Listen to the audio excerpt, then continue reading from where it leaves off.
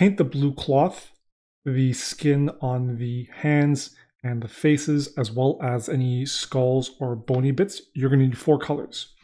You're going to need Scale Colors Deep Blue, Vallejo's Iraqi Sand. So what I've done as part of my prep stage, when I primed the model black, I also airbrushed a coat of Deep Blue from Scale 75. And this is just so I don't have to avoid, or so I can avoid having to hand paint a lot of these base coats in, particularly on the undersides, on the inner parts of the cloak. I can avoid the extra work of having to paint it in by hand. What I then do is by hand start just basically layering and blending up from my Deep Blue into my Iraqi Sand. So the next stage to paint on the model is going to be the blue of the cloak. So usually that's the inner cloak for this one, the inner, what I consider part of the body. So this will be the bottom cloak right here on this model, as well as the arms and any sort of skin or skull elements are also painted with the same color recipe.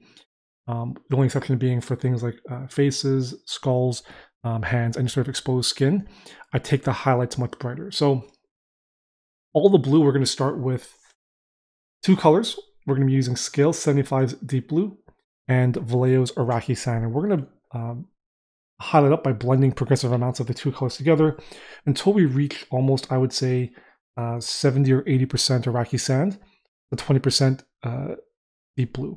And that's over any sort of blue or pale blue elements.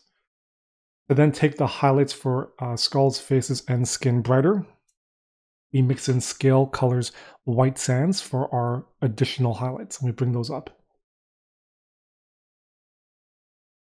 Now, because we do end up using the airbrush afterwards to help smooth out these blends and refine essentially our layers, right? To smooth out the transitions. At this stage, we're looking to just quickly block in our highlights. We're not looking to create immediately perfectly smooth blends. We just want to work up the colors and get towards those bright tones.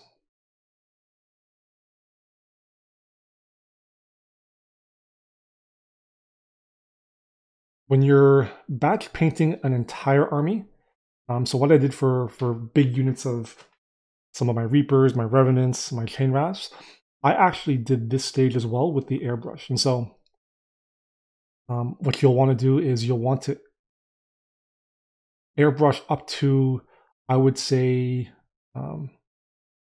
maybe a 50-50 or like a 40-60 Iraqi Sand Deep Blue mix. And then you can proceed to highlight and hand paint some of your more bright highlights.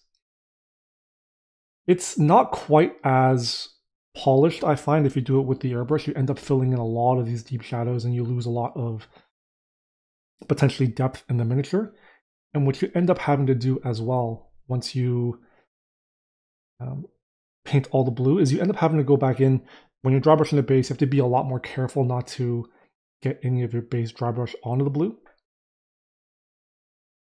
So 2 reasons why I'm doing it by hand on this miniature. One, it's a little less wasteful. Mixing in the color mix for an airbrush for one single model usually isn't worth it, in my opinion. I think it's just a little less wasteful just to spend a bit of time, show you how to do it by hand blending it. And then, of course, I can be a bit more messy with the base and not have to worry about being too careful about overpainting. I'm also able just to maintain some of those deeper shadows in the pure deep blue while covering it up with the airbrush.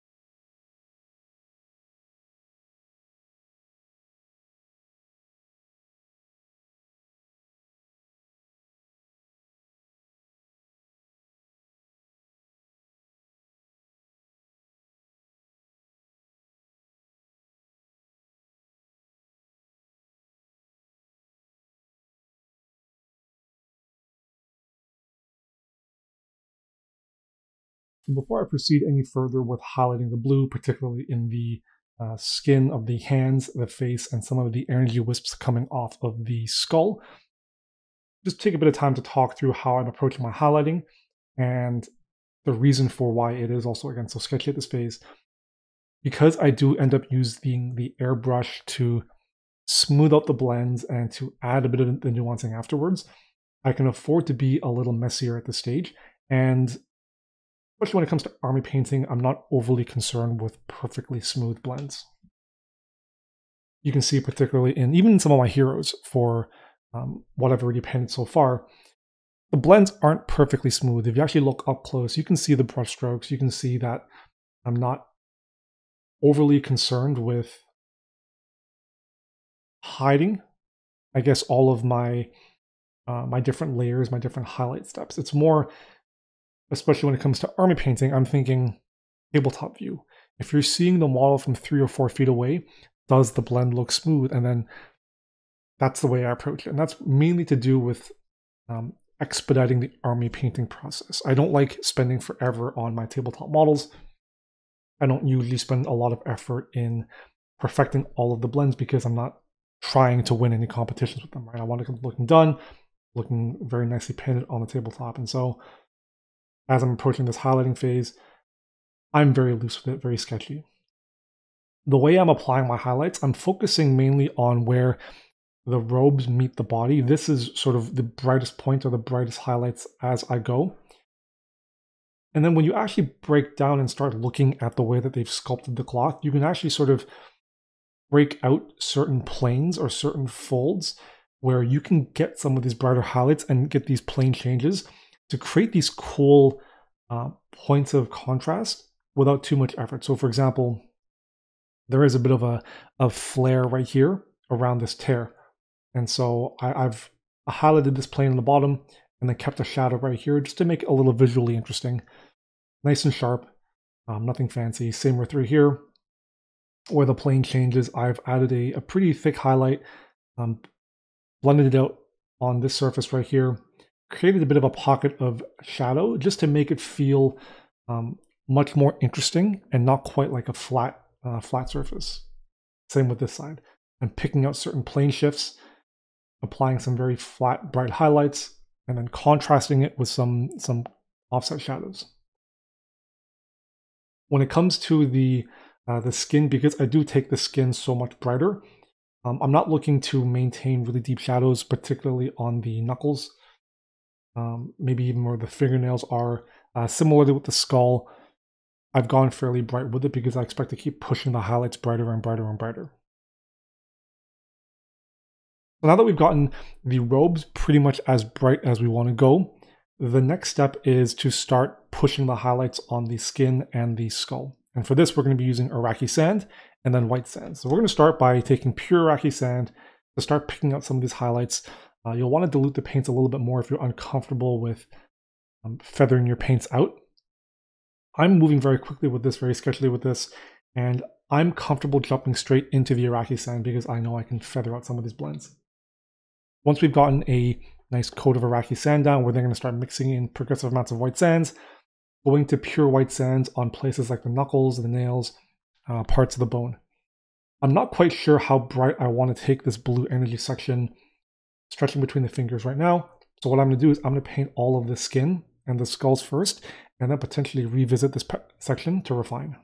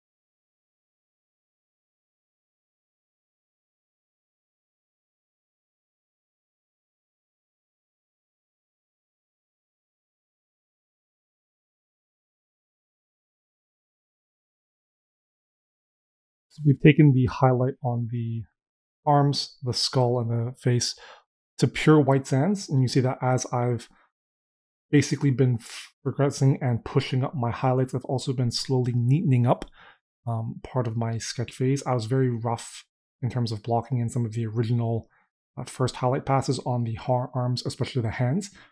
But as I work my way up to white sands, I neaten it up, I tighten it up, and as I really dive in and figure out the different planes, different angles, and sort of where my light source is coming from, how it's going to create my lights and shadows, I just slowly fine tune and neaten up the painting. And now that I'm pretty much at this white sands phase, what we're going to do is now we're going to go back in with the airbrush and we're going to tighten up some of our initial blends. And the way we're going to be doing this is doing some glazes pretty much with a mix of 8 or 9 parts water to 1 part paint. And we're just going to slowly underpaint and smooth out our rougher blends. We're going to add some nuancing to some of our brighter elements before I go back in with white sands to touch up. And then I want to bring up the skull that he's holding up to pure white, just to add a bit of separation between his hands, his bony fingers. So using the airbrush, we're using a dual action infinity for this. The technique is fairly straightforward. Again, it's a very, very diluted mix, 8 or 9 parts water to 1 part paint. We're going to drop the compressor to about 1.5 psi. Sorry, to about 15 psi, which is about 1 or 1.5 bar. And essentially what we're looking to do is push down for air, pull back for just a little bit of our watered down paint, and then back to air to dry. The combination of heavy dilution, the constant dry spray, dry pattern, and the low PSI ensures that we're essentially applying very, very thin coats, sort of like a glaze. It'll dry with the airbrush, and then we just slowly build up our color progressively over time. We're going to start with our mid-tone mix, probably a 50-50 mix of Iraqi Sand Deep Blue, and then we're going to slowly push into pure Deep Blue. And then finally, rather than spray from the direction of our light source, we're actually going to spray from the direction of our shadow. And in this way, we're going to preserve our highlights and focus the color mainly in the shadowed elements.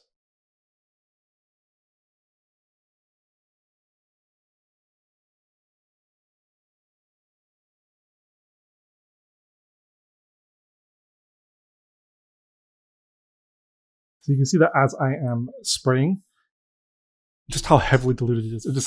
It's essentially like a very watercolor mix. It's mostly water, just a touch of paint. And what we're going to do is we're just going to, as we're spraying air, pull back for a bit of color, and then back to air to dry.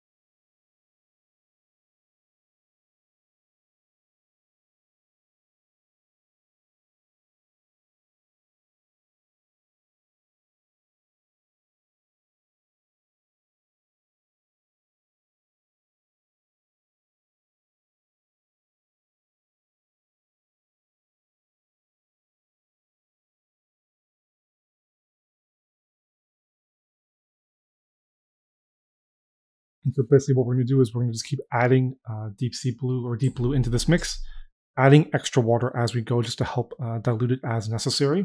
And we're going to keep pushing our shadows and working our way into our deepest recesses.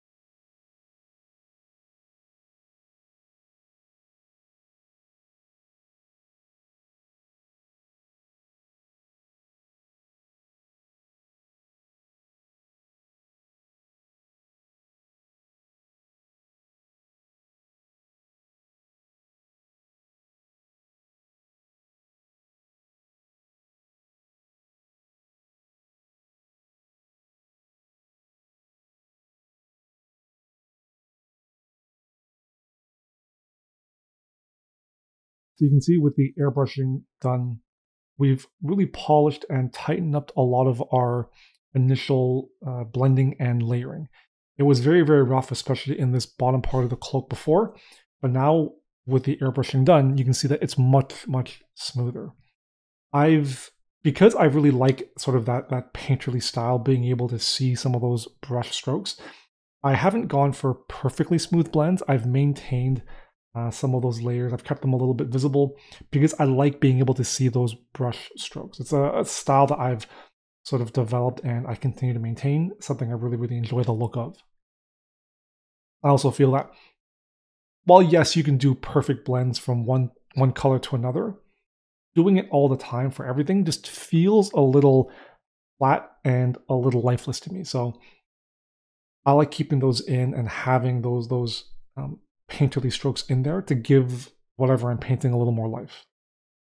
What we're going to do now is we're just going to go back in with some of our various mixes of Deep Blue, Iraqi Sand, and White Sands just to touch up some areas, refine some highlights. And then what we're going to do is we're going to go in with some AK White just to pick out some of the highlights on the skull to create that separation between the hands and the skull.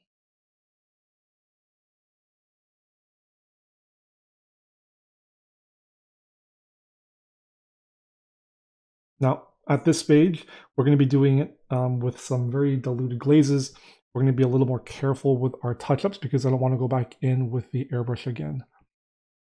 And so I'm going to be a little more careful, a little bit more refined with my brush strokes and just not be as messy as we would have been in the previous sketching phase.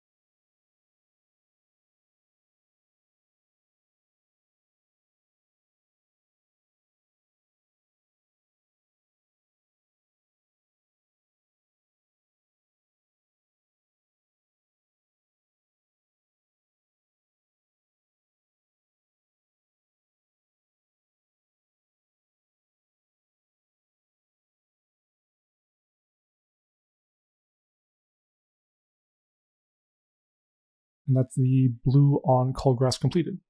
You can see that by keeping a very limited palette, but then varying up the degree to which we push our lights and shadows and how bright we take our highlights. We can create a bit of a separation in sort of the different textures and the different elements while not introducing too many colors.